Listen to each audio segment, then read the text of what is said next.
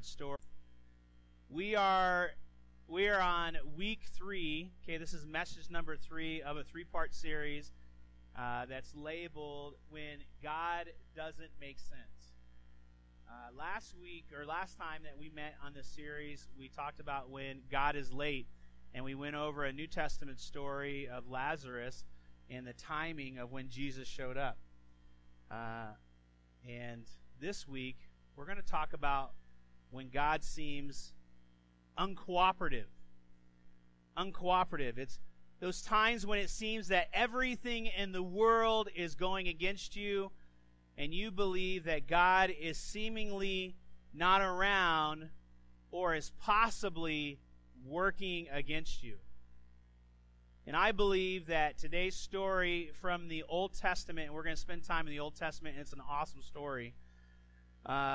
This story will help create a foundation for us to understand, for us to maybe just a little bit better understand God's attentiveness. God is all-knowing. And for us to learn to depend on Him during those times when God seems uncooperative. Have you ever had one of those days? Right, you know what I'm talking about.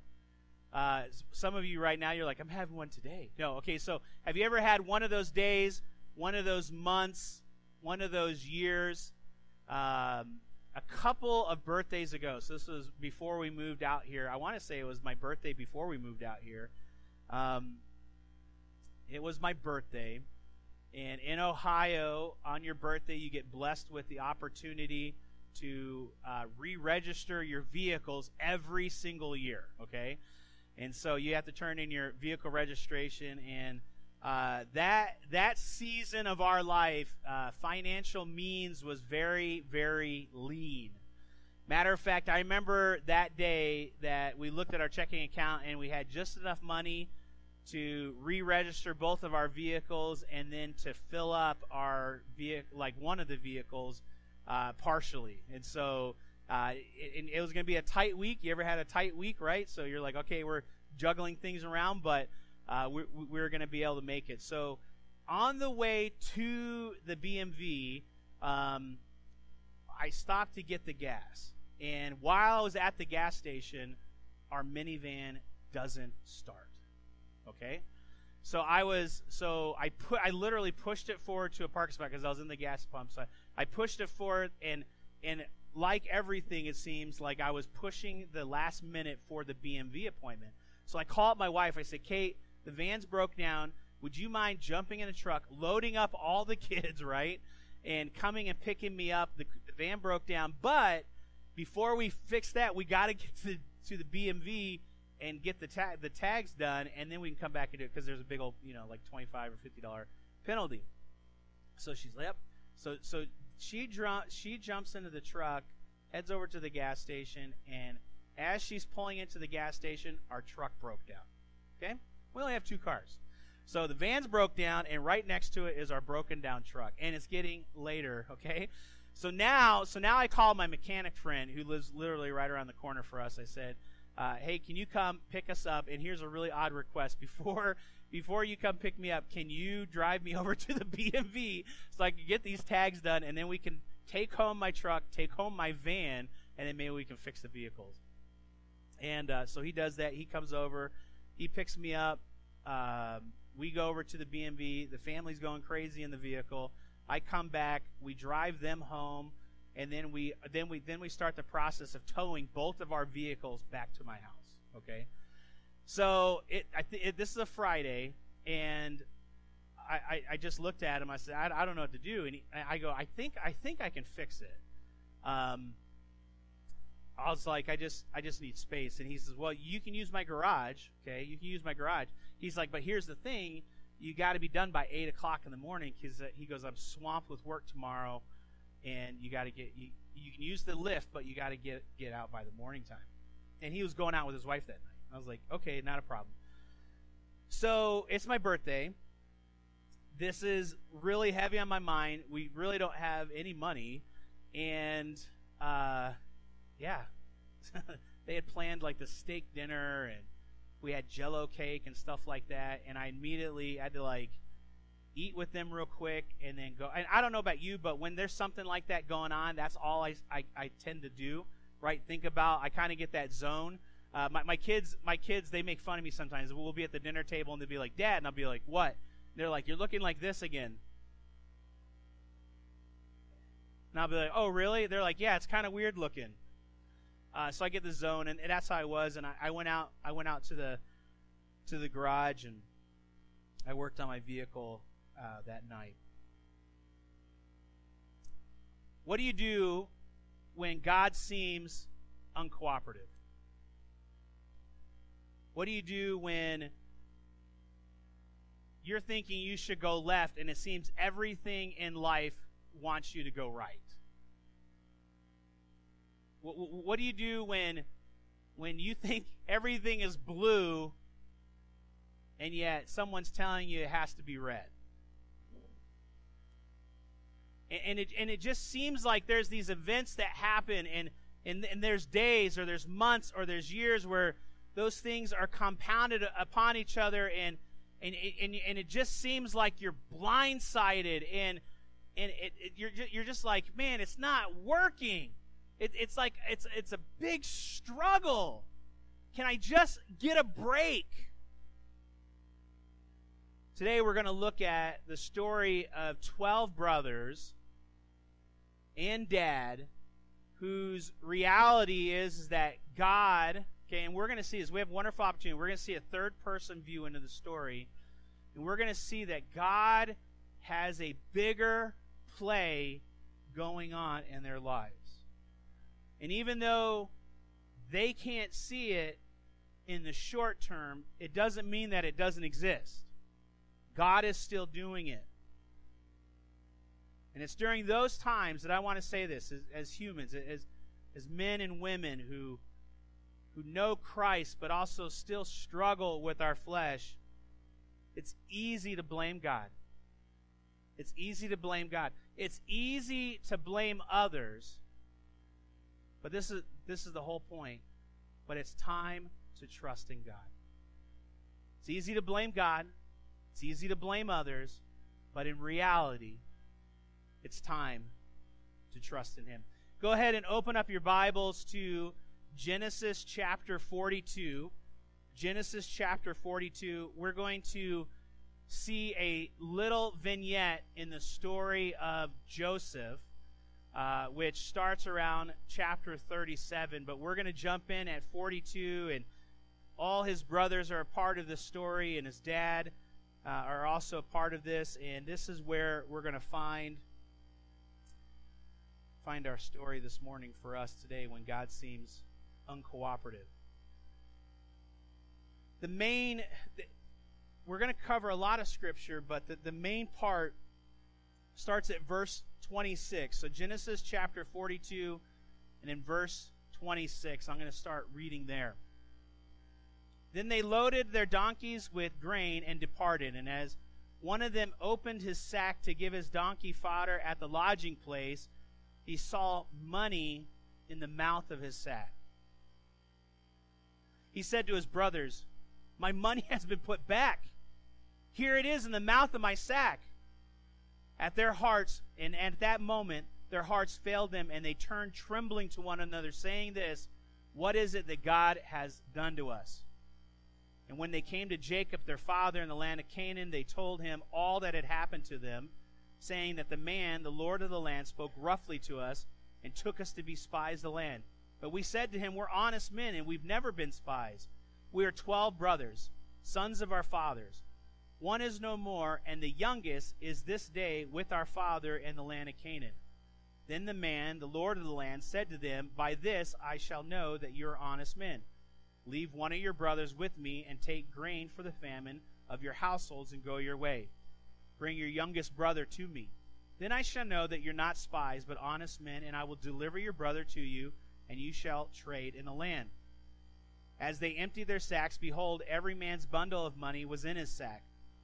And when they and their father saw their bundles of money, they were afraid.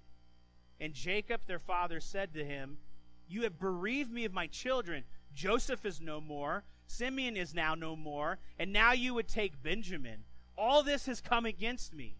Then Reuben, the oldest, said to his father, will kill my 2 sons if I do not bring him back to you.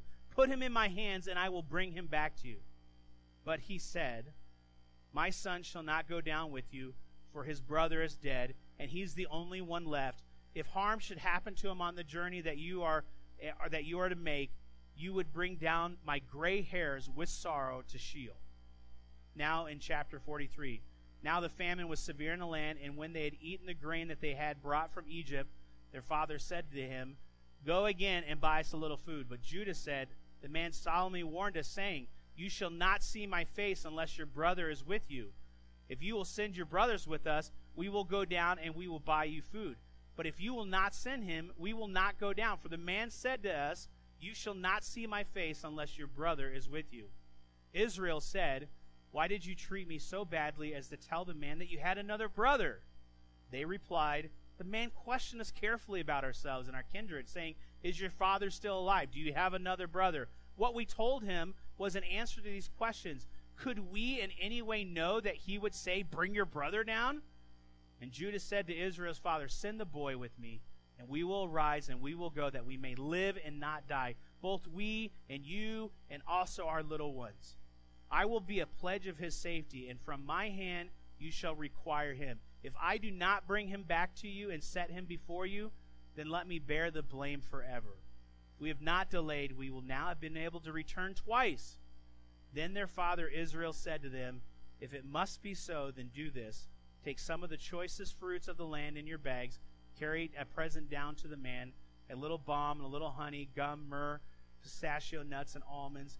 Take double the money with you, and carry back with you the money that was returned in the mouth of your sacks. Perhaps it was an oversight. Take also your brother and arise and go to the man. May God Almighty grant you mercy before the man, and may he send back your other brother and Benjamin. And as for me, if I'm bereaved of my children, I am so bereaved. Father, thank you, Lord, for Scripture. Thank you for the opportunity for us to be able to gather in the name of Jesus this morning, and for us to be able to spend time in your word. Teach us, Lord, from truth. Let us see who you are. Let us see who we are. And let us walk away from here changed into the image of Jesus Christ. God, we pray that you would meet with us this morning, and we pray this in Jesus' name. Amen.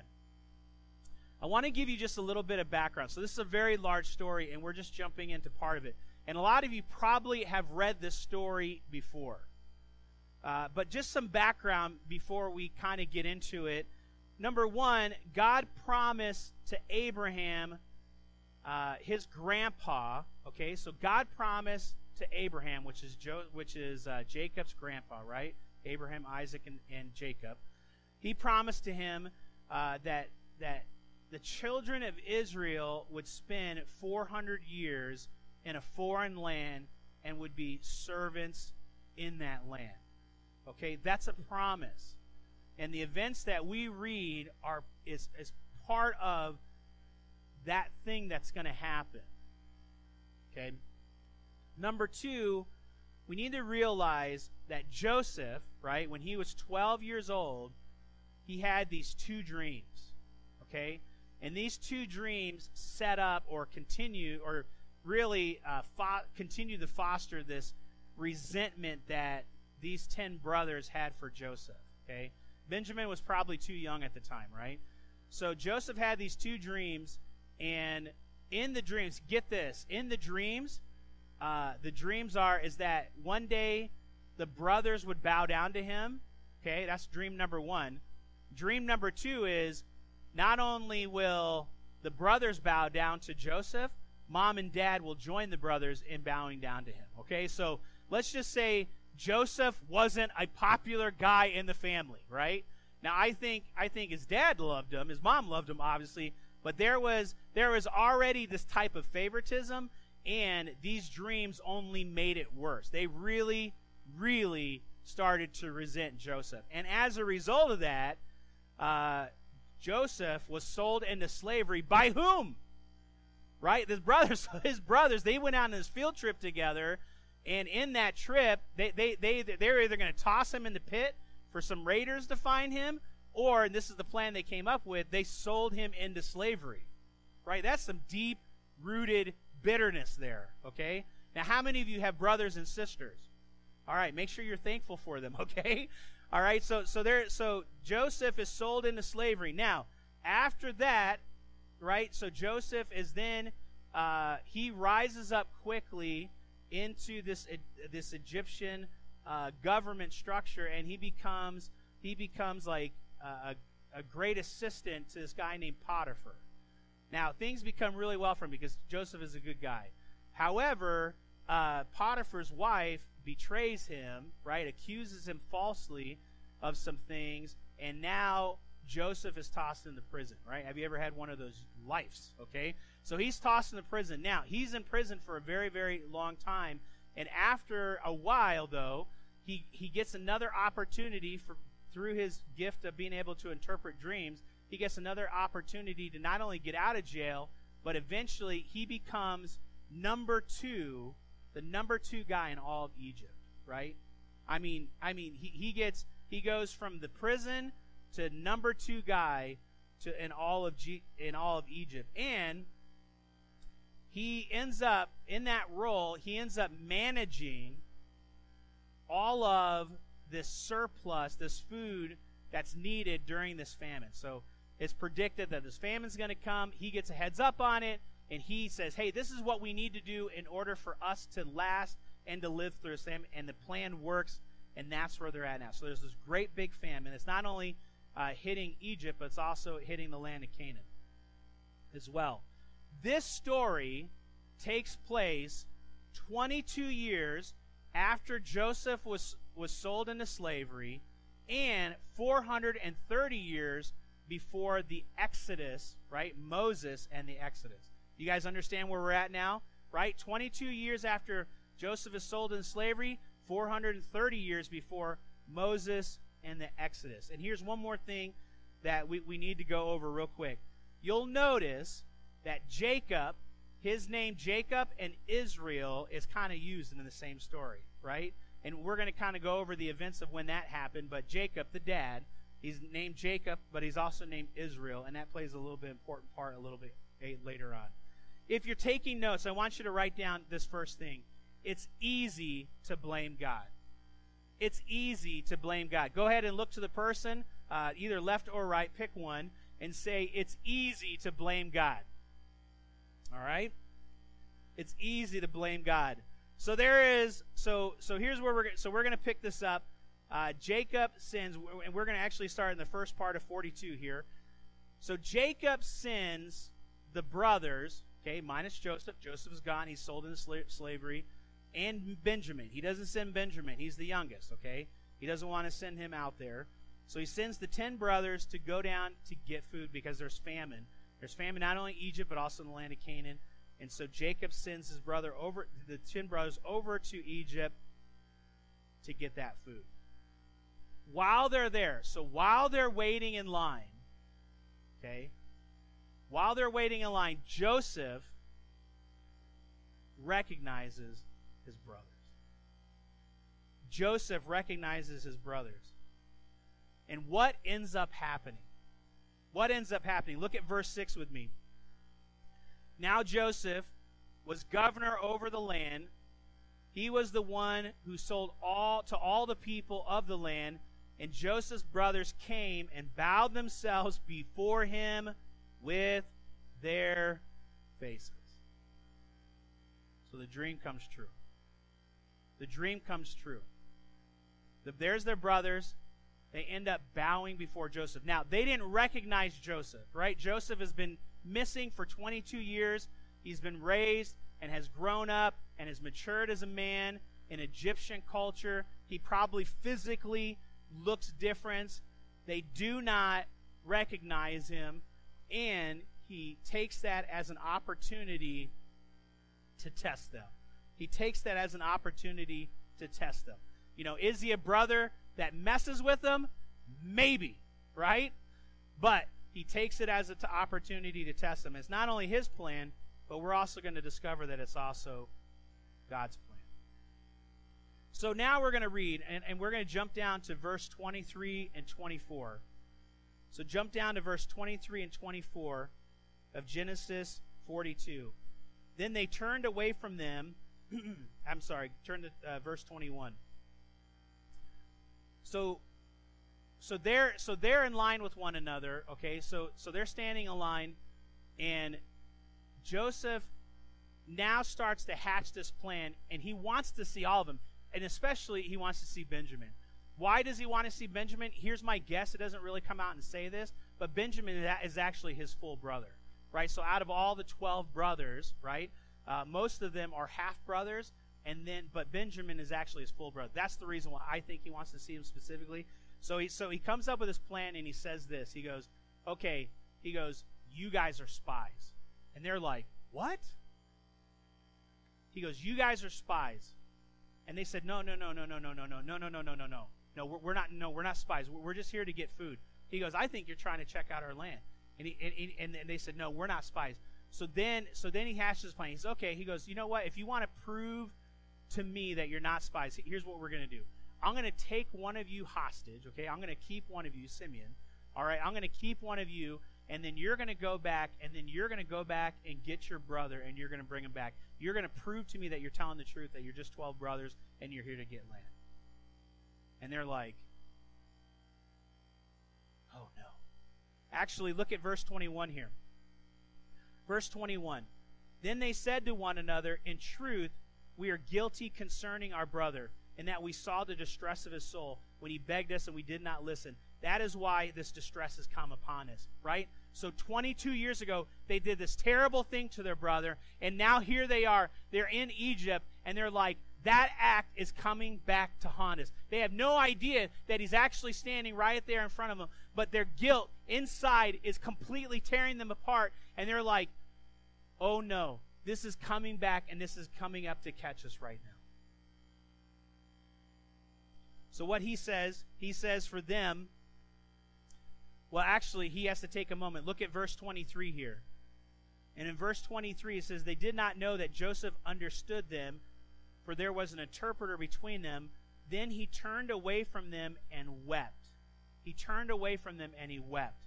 And he returned to them and spoke to them, and he took Simeon from them and bound them before their eyes. And in verse 25, and Joseph gave orders to fill their bags with grain, and, what does it say here, to replace every man's money in his sack, and to give them provisions for his journey. This was done for him. Now, when he put their money back in the sack, did he think that it would have the result that it would? I don't know. I knew it's clear in Scripture that he was testing them. Did he know that the money was going to have such an impact on him that it did? I don't know, but I know that God knows, right? God knows that it was going to happen. And so he gives them back their money. Now look at this. On their way back, okay? On their way back, they're having one of those days. Okay, there's famine in the land. They're hungry. They need to fill their bellies. They go to Egypt, right? They go to Egypt, and then they end up having to bow before somebody else. They bow before him, and then that person accuses them falsely of being spies. So now they're on the defense. Not only that, one of their brothers now gets cast into prison, right? Gets cast into prison, and they have to go back, and they have to get their brother, whom dad doesn't want to come. So they got to go back and bring him back just to be able to clear their name. They're tired. Their horses are tired, right? They stop. They open up the bag, and there is this tribute money that they gave sitting in. They accused us of being spies, and now there's money in our bag. Money that we gave them, and now it's returned to us. They're like, oh, this is it. We look guilty, and look what they said. Look what they said here. We'll look at it in verse 27. Look at this. And then verse 26, and they loaded up their donkeys with grain and departed. And as one of them opened his sack to give his donkey fodder at the allotted place, he saw his money in the mouth of the sack. Verse 28, and he said to his brothers, my money has been put back. Here it is in the mouth of the sack.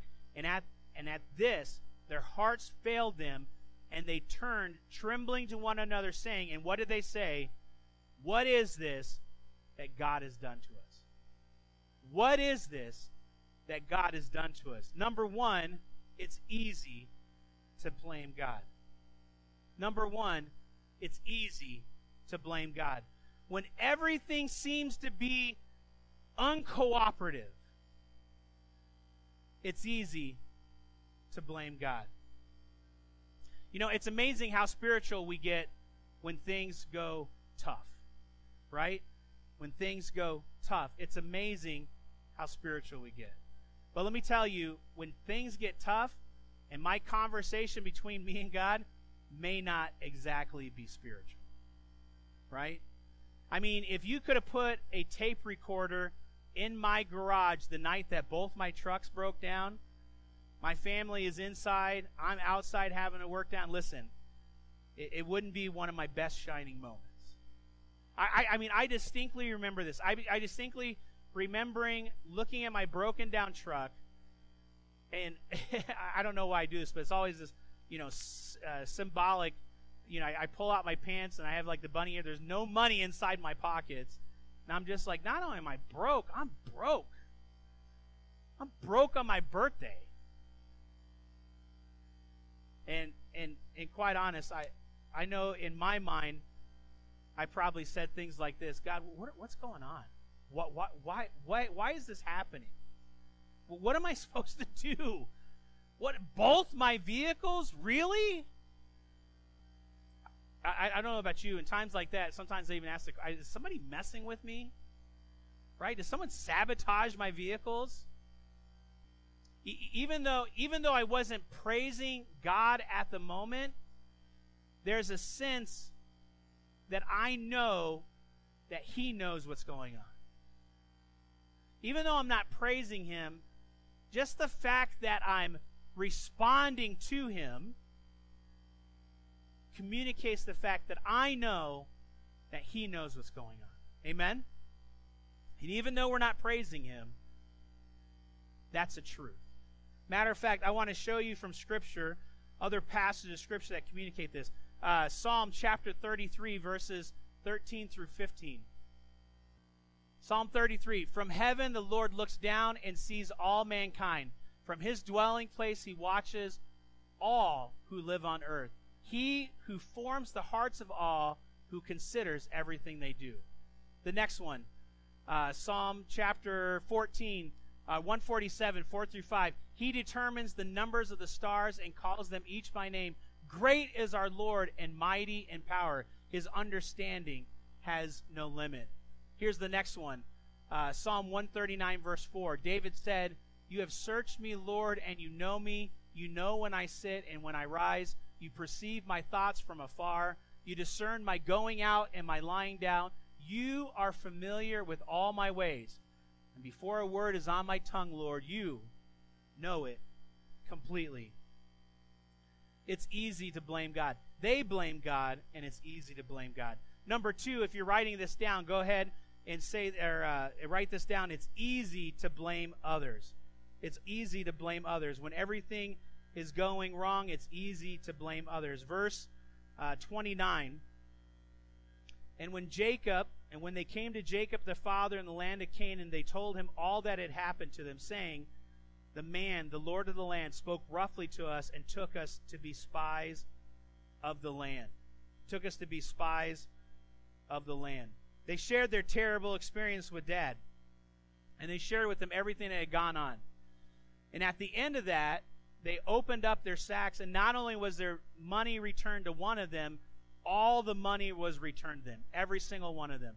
And Jacob completely lost it. He completely lost it. He's like, what did you guys do? Right? As parents, you know, sometimes we talk to our children when we come in and there's that disaster all around the house. What's going on here? He goes, is it not enough? Is it not enough that Joseph has already been removed from our family? Now Simeon, he's being held captive in their jail, and you want me to give Benjamin? Now Benjamin, my youngest, my baby, you want to take him back so they can kill him too? He goes, you bereave me of all my children. You are removing all of my children from me. And he shuts it down and he says, no way are you guys going to do this. Reuben steps up. So Reuben's the oldest brother. How many of you are the oldest children, okay? All right, so Reuben steps up, which is good because Reuben was one of the major guys who should have stepped up more when Joseph was sold into slavery. Okay, he said, hey guys, we shouldn't do this, but he didn't do enough. Here he steps up and he says, Dad, he goes, listen, he goes, if we lose Benjamin, you can have my 2 oldest kids. Which that completely blows me away. It must have been a thing back then. But he says, listen, and I think it's somewhere along the lines of this. How many have ever, swore on your parents or swore on your children? Hey, I promise I will do this. I swear on my kids that this will happen, right? So I don't know if it's something like that, but he offers up his 2 kids, and Jacob is just like, no. We're going to shut it down. This isn't going to happen. We're not going to move forward with this. Have circumstances ever been so tough with you that it just causes you to freeze, right? You don't know if you're supposed to go left or you're supposed to go right, and really you just don't want to do anything and just hope that the situation disappears. Anyone ever been like that? You just hope the situation disappears. I can't even talk to you right now.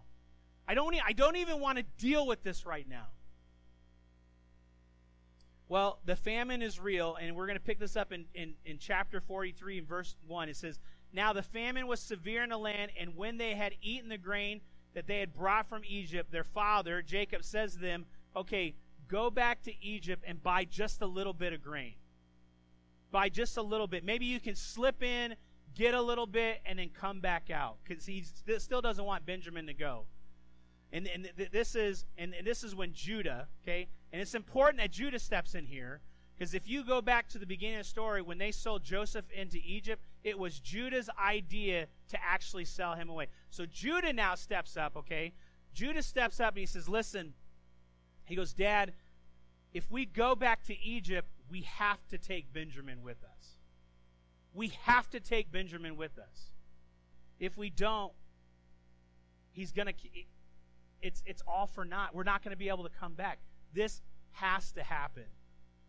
And so Reuben suggested his way, and the dad wasn't in the position to listen to it. Maybe it was Reuben himself. Judah suggests this, and he says, Dad, we have to step in. Look at verse 8 of chapter 43. And I think this is why Judah made a little bit more sense, because he pleaded for life. Judah said to Israel's father, send the boy with me, and we will arise, and we will go, that we may live and not die, both we and you and our little ones. I will be a pledge of his safety, and from my hand you shall require him. If I do not bring him back to you and set him before you, then let me bear the blame for everyone. I think Judah stepped up. Amazing how a man changes after he has his own children, right? Amazing how a man changes after he has his own children. Judah steps up. He pleads for life. And here's what happens. Israel agrees. Israel agrees. We can see this in verse 8. Judah said to Israel's father, send the boy with me. Now in verse 11, then the father Israel said to them, if it must be so, then do this. Take some of the choicest fruits of the land in your bags. Carry a present down from the man, a little balm, a little honey, gum, myrrh, pistachio nuts, and almonds. Take double the money with you. Carry back with you the money that was returned in the mouth of your sacks. Perhaps it was an oversight. Take also your brother. Arise and go to the man. And then verse 14, may God Almighty grant you mercy before the man, and may he send back you another brother and your other brother Benjamin. And as for me, if I'm bereaved of my children, I'm also bereaved. Point number 1 is this: it's easy to blame God. Point number 2 is this: it's easy to blame others. And Jacob came to a point where he really did blame those kids. And then point number 3, it's time to trust in God. Point number 3 is this: it's time to trust in God. And that's exactly what Israel does, is he trusts in God. I think it's important that we look at this verse here. Genesis chapter 32:27 and 30 and 28, if we can look at this one. So Israel, so what is the importance of the name change? Well, we'll see in an earlier story in Genesis chapter 32, we'll see that there is a fight that happens between Jacob and a man. Now, it may be God, right? We think it was God. All right, so he gets in this wrestling match with this man all night long. Jacob ends up hurting his hip, and at the end of the confrontation, the man that he was wrestling with says to him, from this point forward, your name is now Israel. And you know what Israel means? Him who is striven with God and with man. And I think it's interesting when we look at the story that the story uses the word Jacob and also uses the word Israel. Because Israel struggled with God. Israel struggled with God. It's easy to blame others. It's easy to blame others, but there comes a point where it's time to trust in God. It's time to trust in God. When life seems uncooperative, it's easy to blame others. It's easy to blame God, but it's time to trust in God. What do you do when life seems uncooperative? Now, I want everyone just to take a big breath. Go ahead. One, two, three.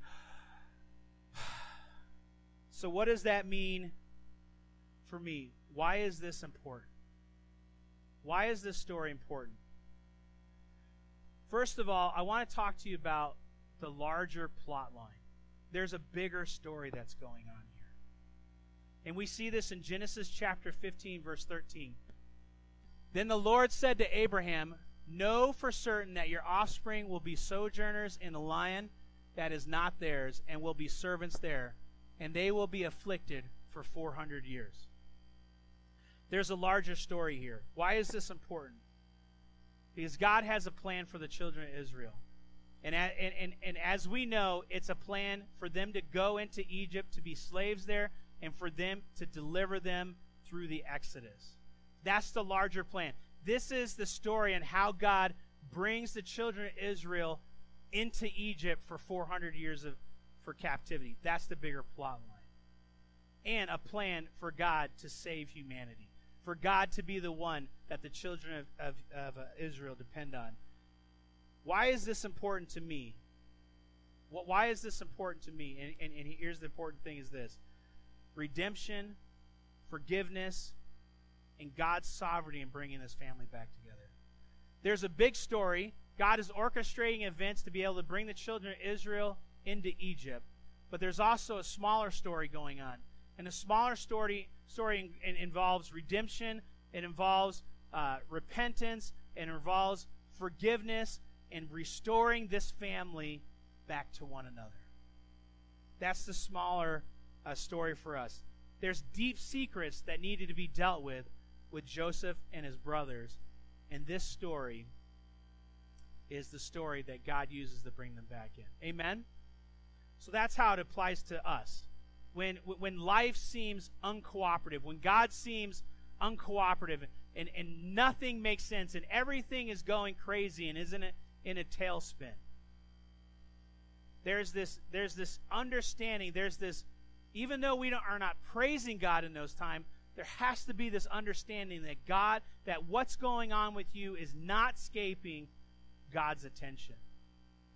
And even though we want to blame others, and even though we want to blame God, there has to be a time where we turn and we trust Him. There has to be a time where we turn and trust Him. Israel, it took him a while to get to that point, but he turned and trusted God. This morning, where are you at? What happens when God seems uncooperative? What happens when God seems uncooperative? Would you stand with me this morning, and let's go ahead and close in a moment of prayer.